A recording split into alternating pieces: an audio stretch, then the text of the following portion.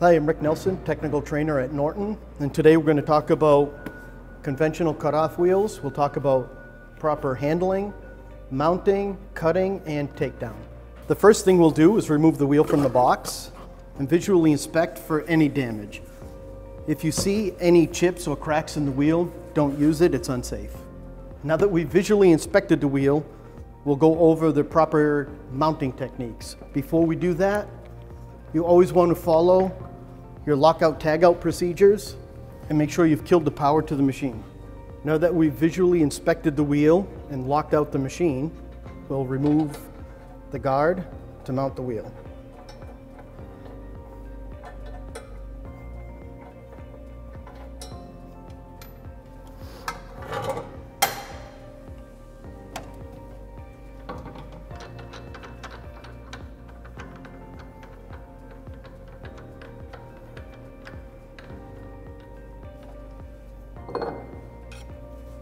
You want to make sure that the bearing surface on your flanges is smooth, flat, clean of burrs, and you also want to make sure that your flanges have a recess cut out. You don't want them straight all the way across.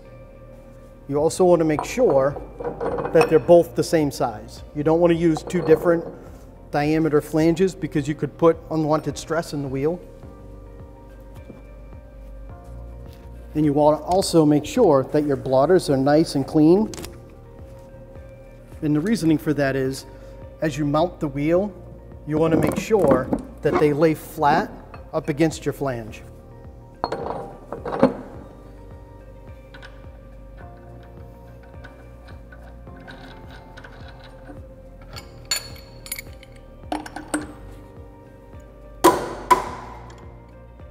Now that the wheel has been tightened up, we want to close up the guard.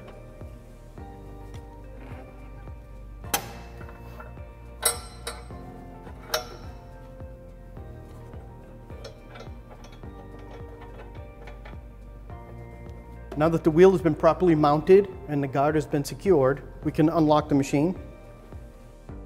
And now it's time to put on our PPE.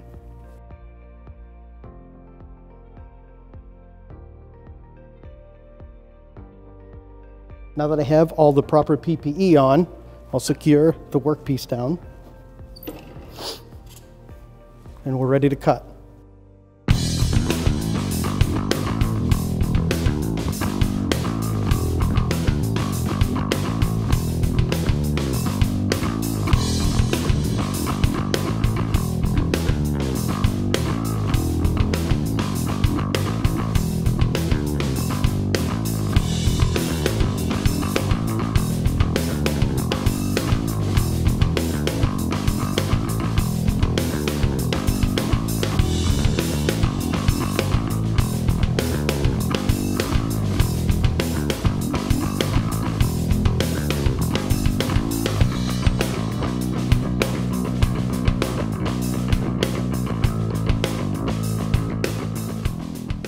Now that we're done cutting, you want to make sure you shut the machine off.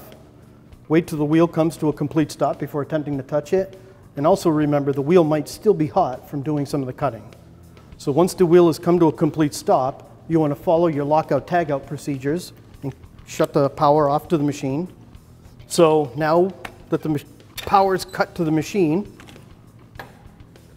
we'll open the guard up and we'll take the wheel off.